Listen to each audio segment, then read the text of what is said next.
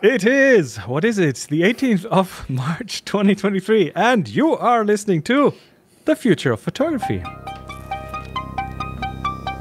The Future of Photography.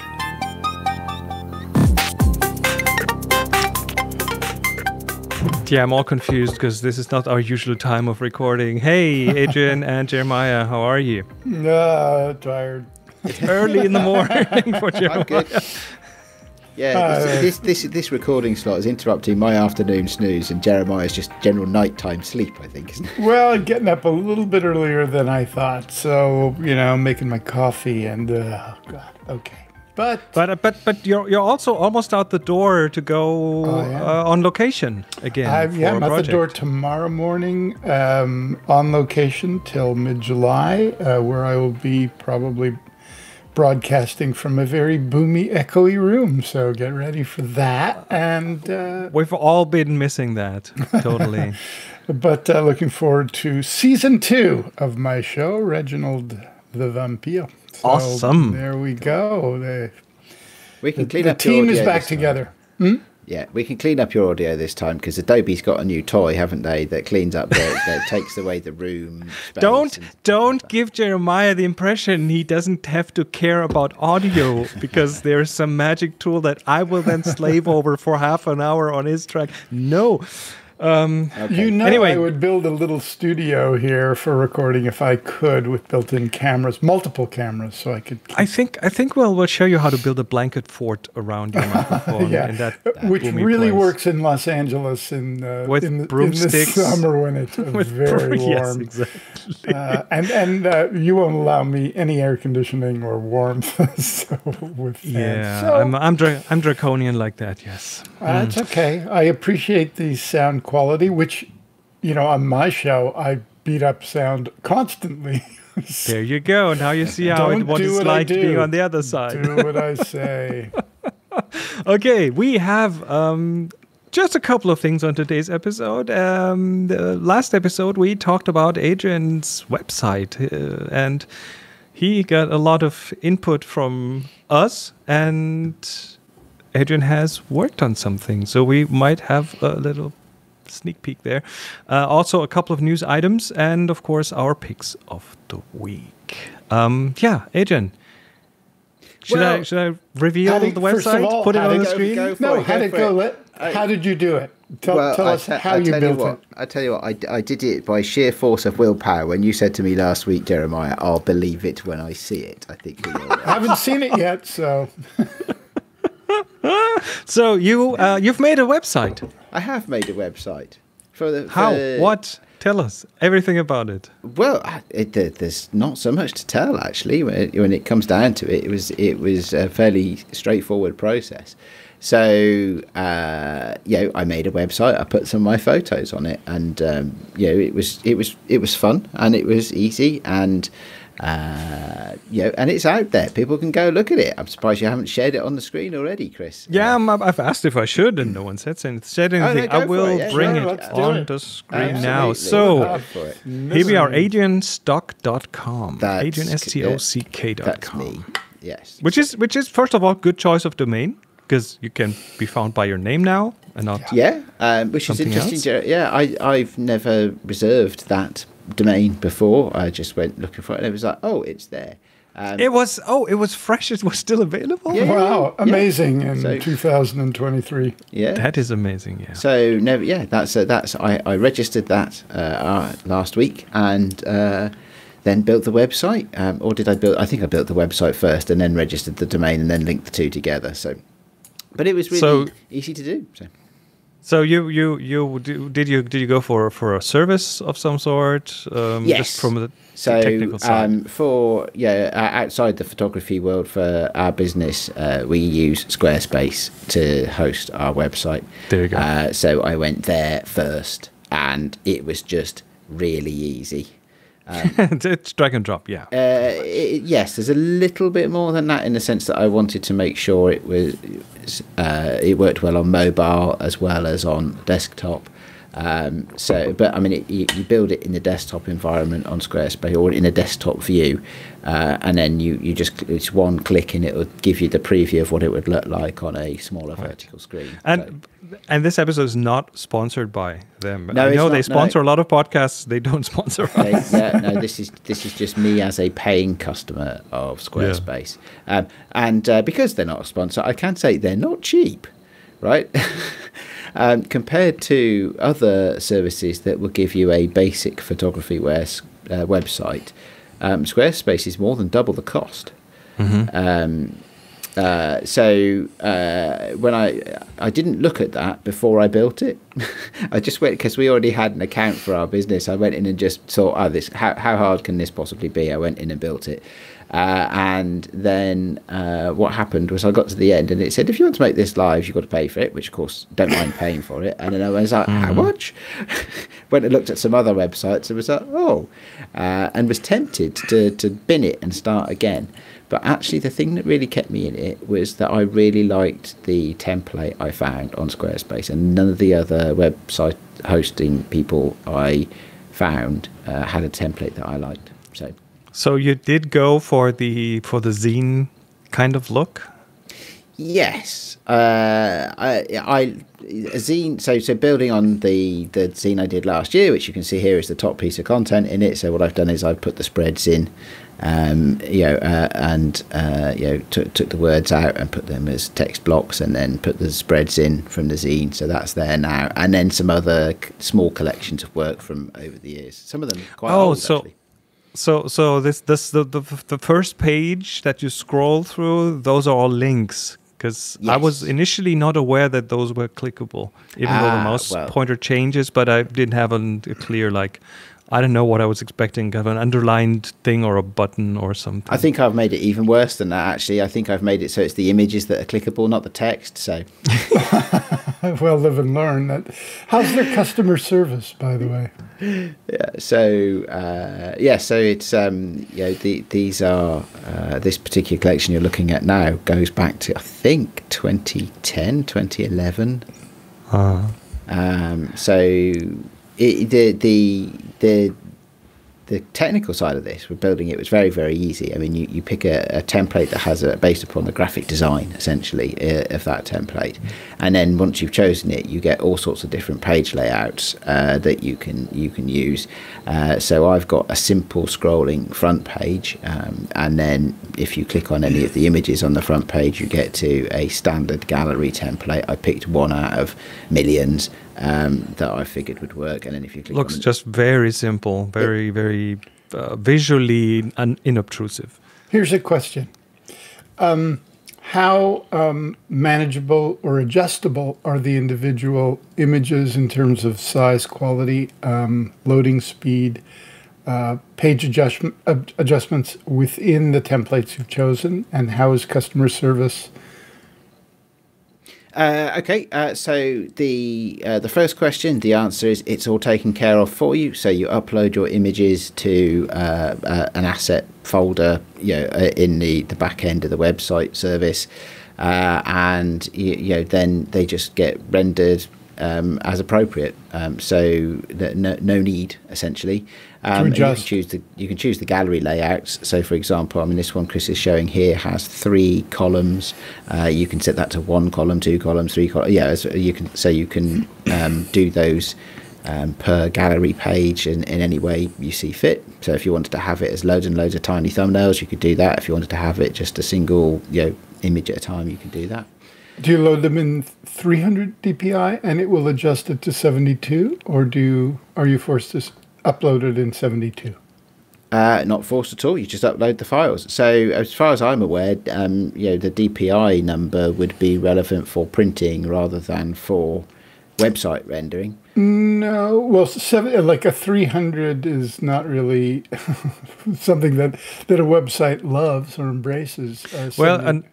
And unless you have like the modern Retina displays that go over 300 even, and you want the highest possible resolution, but then of course you are kind of messing with the loading times a bit. I think those systems like Squarespace or Wix or Jimdo or whatever their names are will pretty much dynamically take care of that. So if you upload something and it's responsive, it will probably have multiple resolutions for multiple screen sizes automatically generated in the background. That's my experience so far. So some of these images are going to be pretty small, to be honest, less than 4 megapixels perhaps, because some of them were taken on a phone from about 2010. Right. Oh, and it's doing the template is doing something nice, which it's called lazy loading. So when you scroll, you can see them come into view at the bottom. So they are being. It's not the entire gallery is loaded at once, but it loads them when it needs them. So that also helps the whole traffic situation too. Yeah. So that was good to see. I didn't know that. The real answer to your question, Jeremiah, is I haven't had any problems at all, and building it was really easy. When I tested it on a desktop, or a laptop, I should say, but a desktop view, and I tested it on a phone. I made some. You can tweak bits and bobs in the interface, in the designing interface, to make sure that it renders the way you want it to, and it's just really easy. The whole thing. I think if you want 4 hours work. If you want full DPI and that kind of stuff control, then that's probably not the right system for you. There are others. Tell me DPI. So DPI dots per inch, right? So I would have thought that the thing that would be the prevailing issue in a website would be the number of pixels rather than the dots per inch, which is more of a print metric. Or have I misunderstood that? Yes and no. If you look at screens, let's go back to the 90s. The screens were typically around 72 dpi. If you go forward maybe 10 years, screens were more in the 90s range DPIs, and then high DPI started coming up. So you can have DPI. The problem is with DPI on screens is that you never know what screen your picture's going to display different, on. Aren't they? I mean, they are all different. Phones the same size will be different, right? And if you print something, you will know what the printer will use, and then you can really go very, very specific. Today's web browsers do a really good job at resizing things. So I'd rather have a slightly higher resolution and have the web browsers pretty much take care of the downsizing. I uploaded these at whatever the full resolution of them was. So some of them would have been really low because they're older things and shot on phones. Some of them are modern and are probably around 16 megapixels or something like that.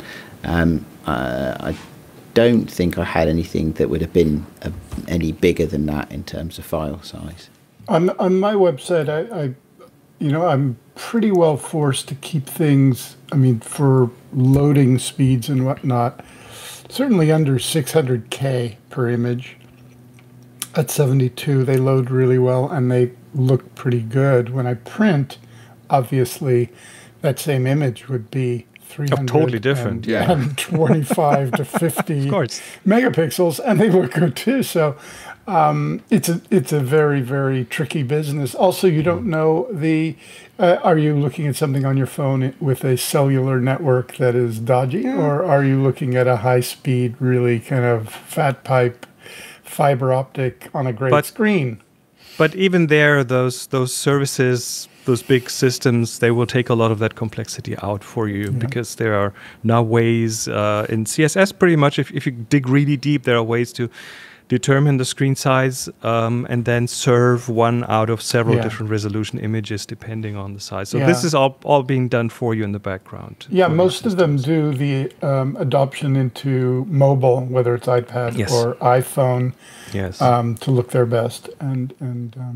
That's the thing you pay for. That's why you pay so much for these things. There's stuff that I know relates to slightly deeper CSS tags that are simply offered as part of the user interface in Squarespace. So things like the image that returns for social sharing. So when you share a website link on a social media platform or something like that, and it brings a little image with it, that's actually a CSS tag in the real engineering world. But in the abstracted world where you've got an interface like Squarespace to build in, that's just upload your thing here, and that's what it does, and so it's all taken care of for you. So as Chris says, maybe that's where the money goes, the magic. That's why people have flocked to these platforms, because they you don't really need to know a lot, and they still work quite well. And all those Yeah. people who are charging money to build websites. Oh, when I started with the web in the 90s, I use a text editor to write my websites. So it's very different. Yeah, I mean, these days. my first ever business, my first ever startup that I did in 2001, I had a friend who was a graphic designer, and he built all the websites and stuff like that. It was all sorts of that done. But of course, these days it's Plug and play. a lot of it is. As long as I think the compromise is if you have something that's really specific and you want to get really into the nitty gritty of what the user experience is, then these things are not necessarily for you. Sure. Like if you are happy with, and I wouldn't even say it's 80-20, I'd say it's probably more like 90-10. If you're happy with a 90-95% fit for your vision against what the user experience is, then I think you'd probably be able to find a template to do it. Sure, I know that on the sites that I use, you can adjust it so you can have wild gardens within it. You can give people or clients, if that's the case, access to certain folios. They can download a PDF of the thumbnails or even the images. You can give them permission to actually download the files if they want. So there's adjustable aspects even within the site of how the interface will work with people who are more than just observing. All right. So now that you made your website, is that it, or is that just like a template, ongoing, of a template? an ongoing thing now? So that's an interesting point, isn't it? I don't think I have a clear answer. I'd like to use it to give me some momentum to produce more bodies of work. So from that point of view, it's serving a good purpose, and I intend to do stuff with it. I don't intend it to be static for the next 10 years. So that's something. It gives me a reason to go back and edit stuff. So, for example, last Sunday I went out and I met a few friends. There was only 4 of us in London, and we had a day of walking around the city, with our cameras, occasionally stopping for coffee, later on in the afternoon stopping for drinks, and we had a really, really nice day out. And I shot 350, 400 photos across the course of the day.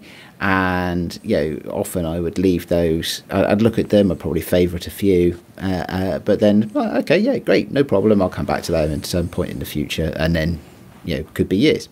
Now I'm thinking to myself, actually, I should probably go through those a bit better. Do a bit of a cull. Get down to 15 to 20 or so that I think might form a bit of a gallery, and maybe that could go on my website. I'd do some editing perhaps as well. Who knows? It's often I just mark things with potential, right, and then say, yeah, they're there, and I'll come back to them at some unspecified time for unspecified project in the future. I have an idea and something I throw out to you guys. If I've never used Squarespace, but it seems very simple to use. So, for example, if you went out and shot a subject, and by subject I mean it could be a downtown landscape, it could be, like in my case, the canals that I photographed daily during the pandemic lockdown, when I was just walking every day photographing the same environments, different lenses, different cameras, pinholes, just always reinterpreting the reality. Just taking that body of work and throwing it up on a website and calling the website by the subject name for obvious reasons. So somebody searching, right? So your SEO would be linked completely to the website and the subject of the website and the subject of the pictures, so that anybody going, Venice Canals would immediately go not to my website, but to that website. I think the SEO of it all is adjustable, and is the SEO, is that something that is integrated into the back end of the process within? Oh, it is for sure. Yeah. So you're suggesting you're suggesting individual domains per album? Yeah, like Canalsofvenice.com? yeah, something like that. You know what I mean? I just thought of it now, so I'm kind of speaking out of my ass. But I think a lot of it is just like, how do you use a website different than just self promotion or a way of kind of. So I think you probably could do that because, for example, I registered my domain name with Google, which, you know, having looked at a few reviews, is a reasonably priced, reasonably vanilla domain registration service. Then they have, Google Domain Management has an integration point to Squarespace.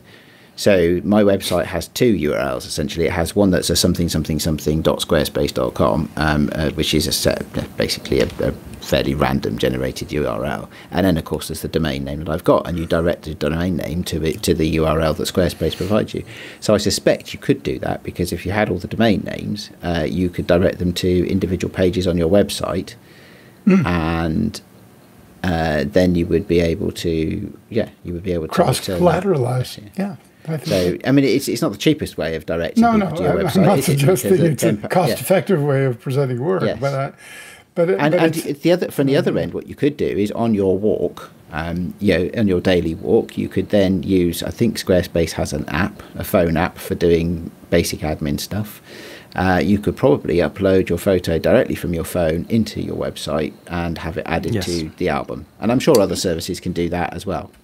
They all offer you mobile putting stuff in, and before you know it, you will not be out shooting and then thinking, what could I put in an album? You will be going out to shoot for your next album, because now you have that spot to do it. It's what I'm suggesting. I think that's a good motivation, just good interaction. It's like, you know, if you're doing an exhibition at a gallery, if one is doing that, and it's coming up in several months or a year, you're very motivated to kind of really be hard on yourselves in terms of what you shoot, how you shoot, what the kind of presentation, instead of just randomly doing it. So well done. Deadlines. Well done. And from now on, we'll ask you. I believe it. Yeah. And from now on, we'll ask you every week if you have any new albums up. And do people comment? Do you have an area for comment and? No, I haven't put that in yet. So it is relatively basic so far. There's no direct feedback loop. But I have got the opportunity to add more functionality to it. So add those kinds of things. Allowing comments is an entire huge headache these days, I would think. I'm not for it. Believe it or not, but contact directly is interesting. I have a page that just allows people to contact me directly, through the web, and that is very, very effective of people who you don't know, but you're not giving them your private email address. Yeah, I can definitely add one of those, and I can add commerce stuff, and I can add all sorts of stuff to it that again is just drag and drop. And of course, thanks for putting links to your favorite podcasts on there. Yeah, there is a link to the future of photography, absolutely. And Sunny 16, of course. Sunny 16.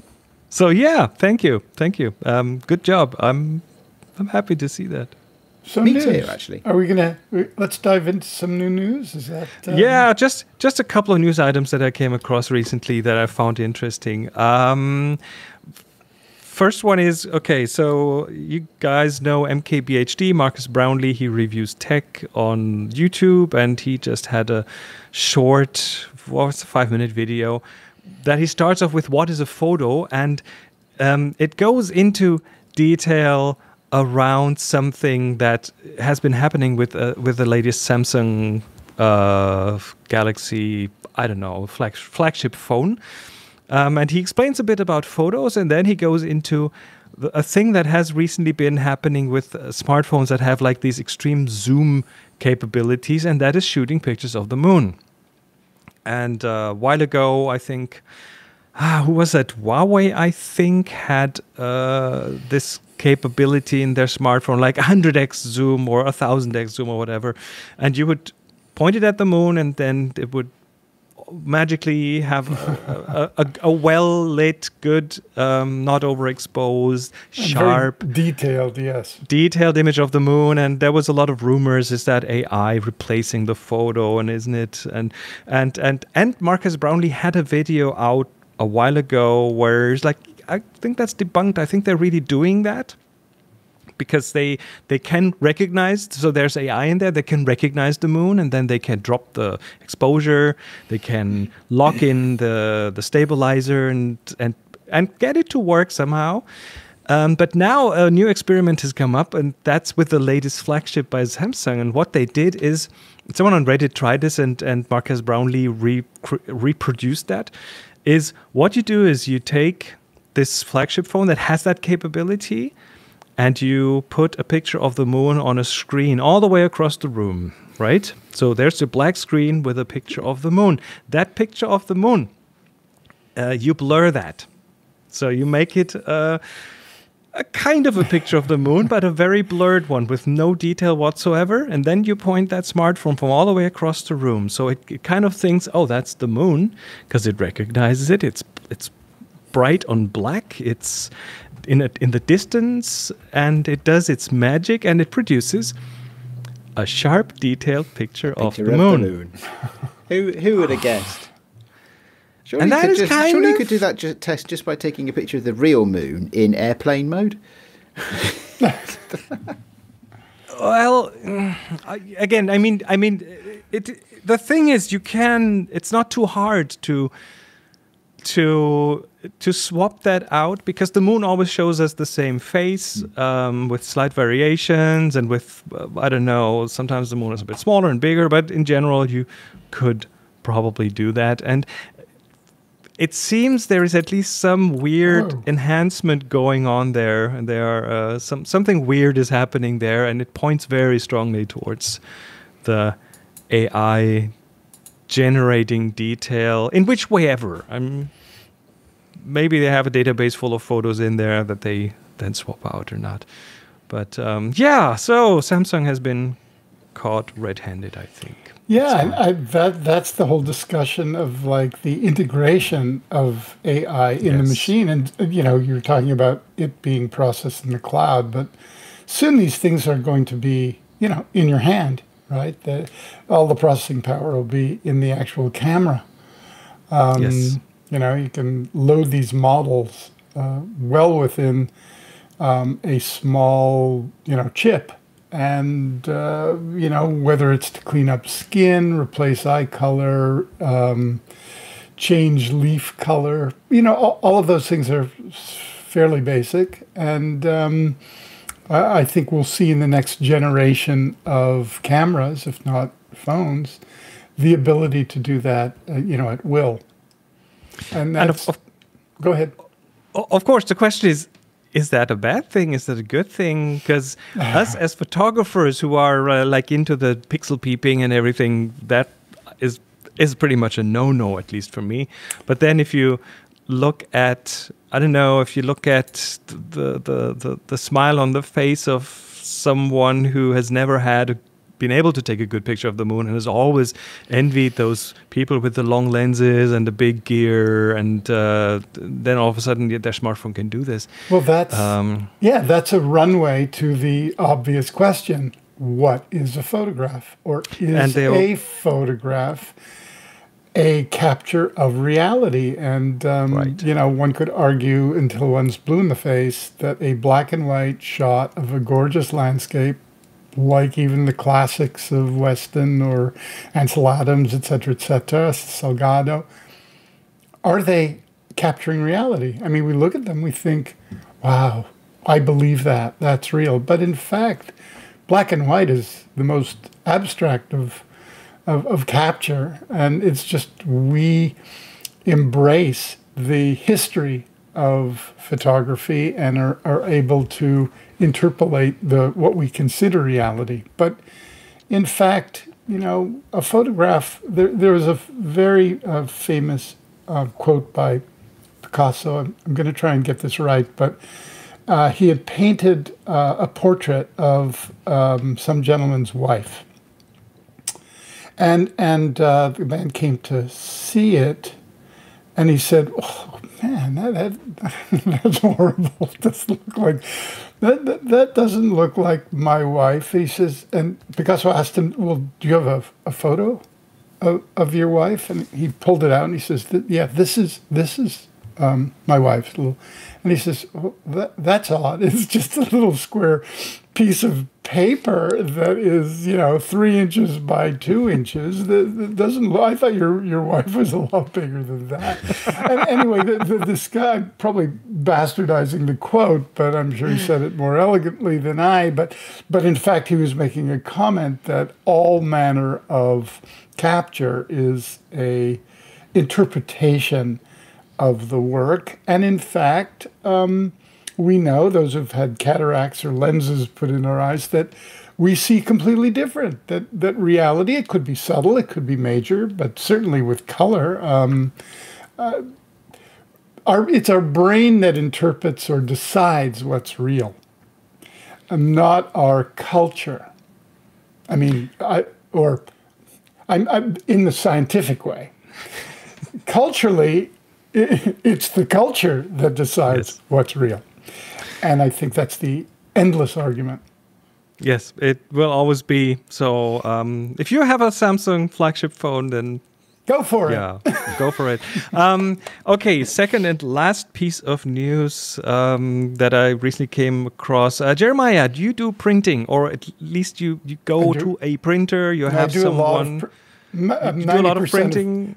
90% of my printing is done here in the studio. Yeah, and then some of those printers have special inks, and they are very, very art related. But then other people might have, I don't know, an office printer or something that can do photos. And one of those manufacturers is HP, and HP has recently gotten a lot of bad press because they have released an update to one of their printer series, Office Jet kind of printers, that ratchets up the DRM on their ink cartridges. So where in an art world you might want to have freedom to use third-party inks because some of those might be specially formulated, or in an office world where you might want to be able to use refilled cartridges because they are so much cheaper than the originals, and they will probably do for 90% of your printing, which might only be charts and stuff like that. So HP has had their software has had the warning, like if you put in a third-party cartridge, a refilled cartridge, the software would warn you, you might have difficulties with that. It might not be perfect. Just be aware of that. You should use originals, and then you click that away, and then you print it with a third-party cartridge. And now with some of the Office Jets, that was not possible anymore. People who were used to being able to print with their third-party cartridges all of a sudden couldn't because the software said, nope, that's not an HP cartridge. It doesn't have an HP chip in it. I'm not going to print. This plays directly into some of my own personal experiences. I'm using Epson, and one of my printers has been converted to the piezo system, which I've talked about in the past, but many of their newer printers will not convert. Canon, I don't think, can interpret the RIPs that I print with. You can't use third party, or certainly they don't. But when I need to replace the cartridge, I need to order a normal cartridge and then replace the chip. I basically take the chip off and put it on the other cartridge and then fill it with ink, so thereby fooling the computer in the printer. Now, I think that anybody who really wants to will just buy a cartridge and replace it, but that's $60 or $70, and who needs that? So, yes, there is a battle going on here between selling inks, razor blades, whatever you want to call it. Well, it's the old Gillette model, right? You buy the printer, the office printer, for almost no money, and then they make it in inks, of course. Yeah. The HP has had. I mean, this has created such an outcry that they have now walk that back slightly. They write that after a sustained public outcry, HP has said it will release an optional firmware update that will remove the DRM sometime in the next 2 weeks. And then they said a small number of customers have been affected. Very marketing, right? A small number of customers have been affected, and they stressed that it would continue to deploy similar security features in the future. So this is just a temporary thing, and they call it a security feature because, of course, it'll. I don't know. Deploy agents to your home. Something children, something terrorism, and then you can't sell your cartridges anymore. Anyway, so. Yeah, I think that. Yeah. I mean, now, by the way, ink from printer manufacturers, the branded ink is more expensive than gold. It's more expensive. It's very expensive. And literally that by weight. Yes, I have. The interesting thing is, I have been in an HP development lab, like where they make the printers and they test them and so on. Back in 2008, I spent a few days there, and. They do test a lot for longevity, for like color stability with UV light, and they have big UV chambers and ozone chambers and things where they test their own papers with their own inks and of course third-party inks, including all the refills that you can get. They test all of them. And if you want those prints to last long in the sun or in the daylight outside, not in a closed case where no ozone can get to it and so on, their own inks with the right papers will last longer typically. Sure, I've seen that in action. Yeah. So if you want archival quality and that kind of stuff, absolutely go for the originals with the recommended papers. But if you want something that lasts for a week or 5 weeks or a month and doesn't really matter if it bleaches out slightly, then hey, third-party stuff is. So if I print my son a script so that he can go to rehearsals for his show, sure. I pretty much most weeks only half the script comes back. I don't know who's archiving bits of Patrick's scripts, but possibly the bin men. But yeah, I think what we're talking about here is, for me, it's 1% of 1% of 1%, right? Who would really value that? And I think, for me, I'm against this, not because I'm against copyright controls and things like that, but I think actually if there's a premium product with a premium price, they should be able to justify it based upon the quality of the product and let supply and demand play a role in it, right? Not choke off. In the European Union, that would be called anti-competitive, I suspect. Yes. Well, last time I was in China, I remember reading the China Daily that some factory had just been closed down and the owner arrested. They were making, I think HP or Canon cartridges, looked identical with extremely cheap inks that were just, water and color basically, but had been doing it for years and years and years and years.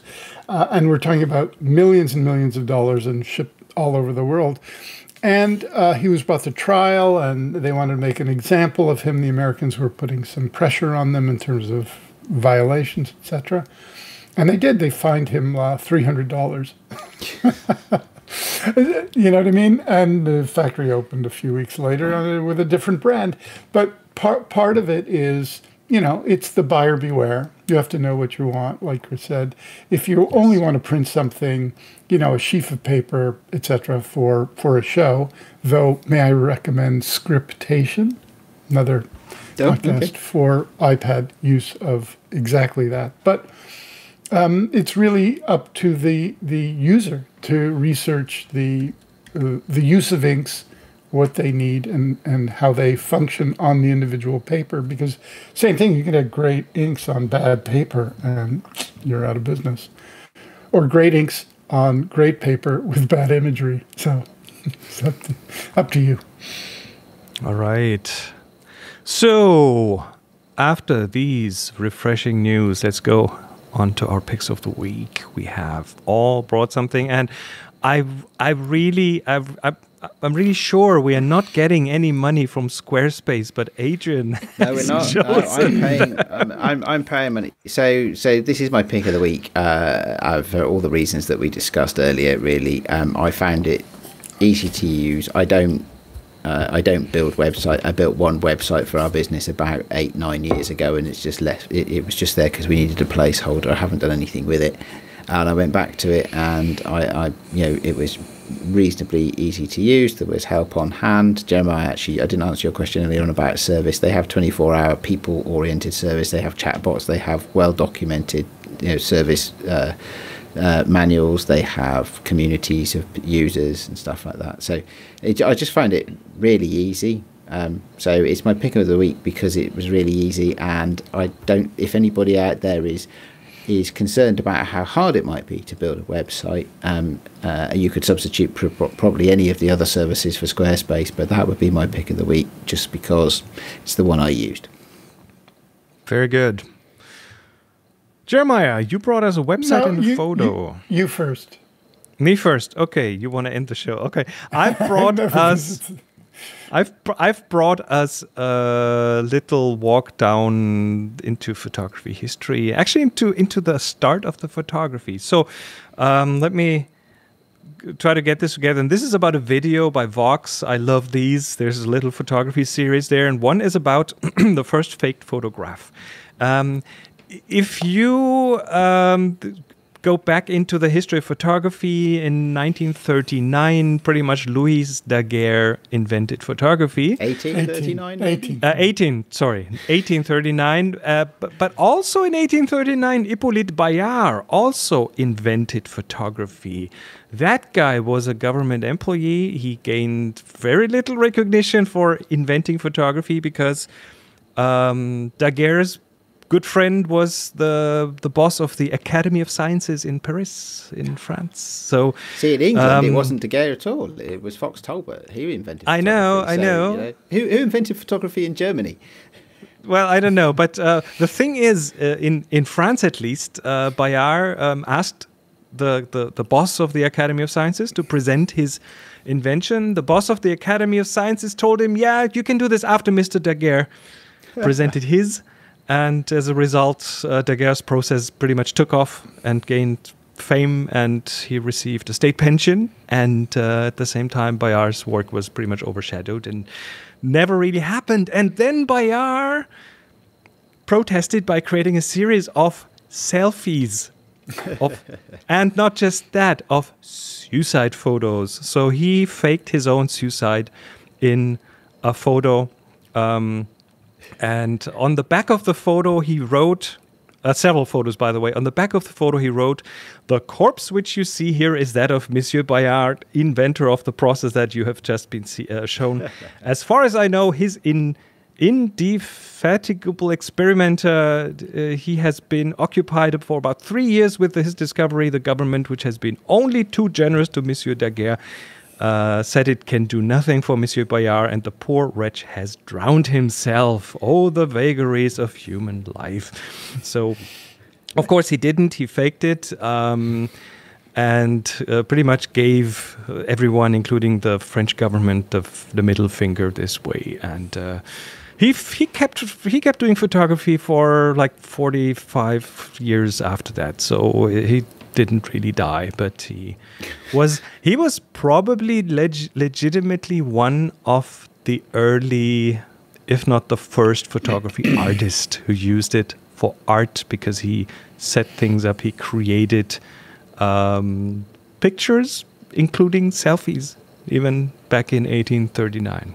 So cool. So speaking of fake photography, I put this up on our shared site, as well as in the notes. I have no idea what it'll translate here. This photo? Yes. This is the latest in fake photography. I made this week. Or should I say I captured it this week? You had if I can make a guess here, I would say Mid-Journey version 5, the latest Mid-Journey. And you know how I can tell? Because she has the right amount of fingers on her hand. Yes. That is absolutely the telltale. Yeah. It's getting much better. But I point this out for the absolute astonishment. Now, taking it one step further, I made a Lightflex print using Ilford. What is a Lightflex print? Lightflex, there are not many machines. One exists here with a printer I used to use who printed all my Ciberchromes. Really, really high-end, very, very advanced printer. The LightJet is a large machine. Generally, you load the paper in the dark. It exposes your file using lasers. Then the paper is taken out and developed in standard photographic chemicals and then dried. It's continuous tone. And it's indistinguishable. It is a silver print. The only difference is the exposure is not from an enlarger with light through a negative. It's lasers from a file. Lasers are amazing. And So that's photographic paper, yeah. So you're using standard photographic paper. So, but instead of having, for listeners that may not be aware, you would normally expose your photographic paper by shining a light through your negative or positive.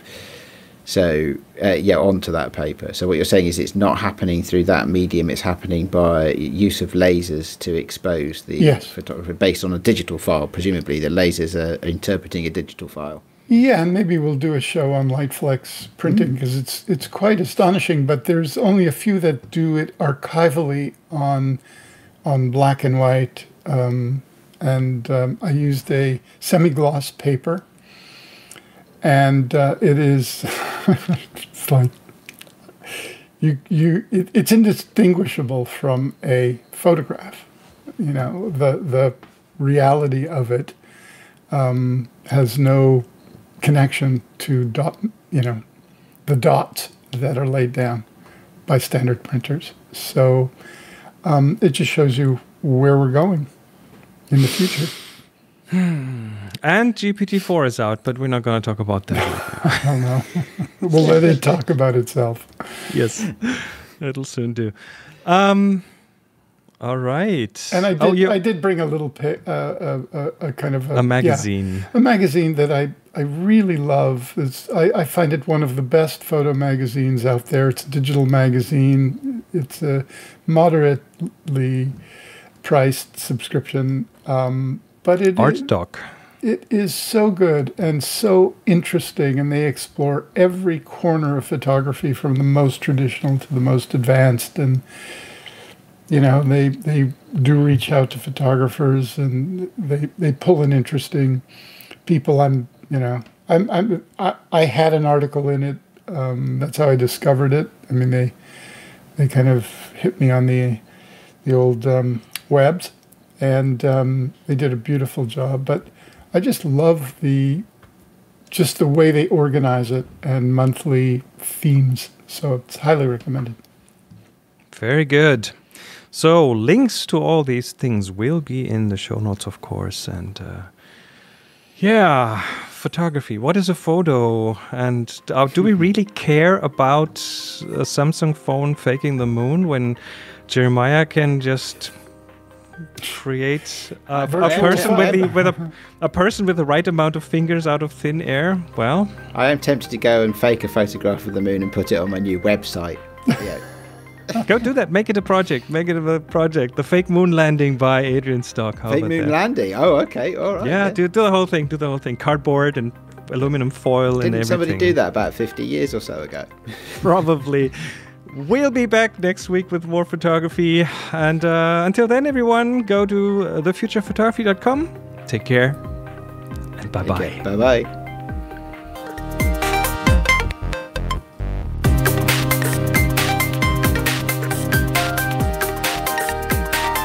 You've been listening to The Future of Photography.